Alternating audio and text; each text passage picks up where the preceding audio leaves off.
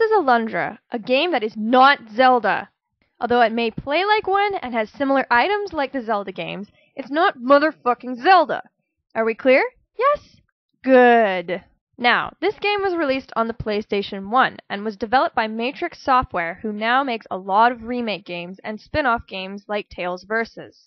It was published in Japan by Sony Computer Entertainment in 1997, Working Designs in 1998 for North America, and in Europe by Psygnosis in the same year, a company that has recently been shut down. The story goes like this. You are Alundra, a silent protagonist that is contacted telepathically by Lars, who is a wizard and one of the guardians of the seal. As to which seal, I have no idea.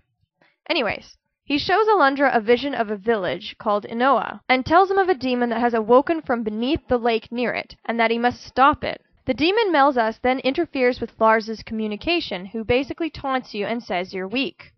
Fucker. You probably know what's going to happen now, right? You must head to Ennnjoy and beat the bastard Melzas down, and prevent him from taking over the world. Now when you see the gameplay, you would think Zelda, yes? Wrong! Alundra was actually based off of another game called Landstalker: The Treasures of King Noel. You can see the similarities already, what with the almost identical looking main character. God, his thighs are muscly. Anyways, certain people from the team who made Landstalker worked on Alundra, so if there's any game that's similar to it, it's Landstalker.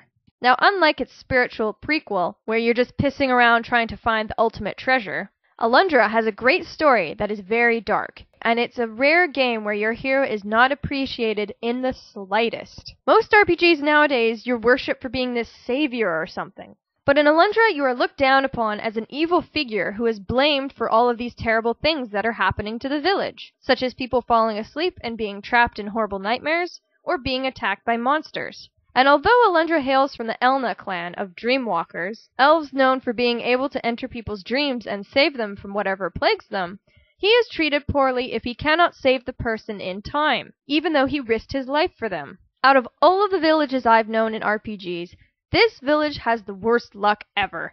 So much shit happens and so many people die, it's just brutal. I seem to gravitate towards games with dark, depressing stories. One of the attractive points for this game is the puzzles. They are, for the most part, really good in that you have to think for a while to get past them, unlike most games that either spell it out for you or are non-existent. There is this one puzzle, however, that is frustrating as hell to do. It was simple, but the controls really miffed it up. You had to jump from pillar to pillar, and with a D-pad. That's bloody hard. I miss games with amazing puzzles. I think the best would have been Lufia 2: Rise of the Sinistrals for me. I should make an episode on that game. My god, I know too many random games. Okay, focusing. Alundra is an action-adventure type game, for the most part. You press one button to jump, another to swing your sword and attack. You have a menu with special items to choose from and use on certain bosses and environments. You collect special items, gain more health. It's just solid. I have no legitimate complaints about this game and how it plays. Well, actually, when you enter a dungeon with a boss at the end, there's usually one save point you can access. It usually works out that you save at the beginning, and it somehow loops back to it before you face the boss. But the dungeons can be quite lengthy at times, and you really don't want to quit halfway through because that would cost you a bit of time. Everything is weaved together nicely, and there's a great plot twist at the end that I won't tell you about.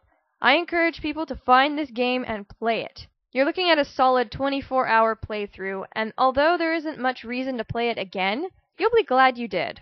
Also, look at Alundra's eyebrows. Holy crap, they're weird! If you plan to play this game, collect all the Gilded Falcons. Also, don't buy Alundra 2. It sucks. Enjoy!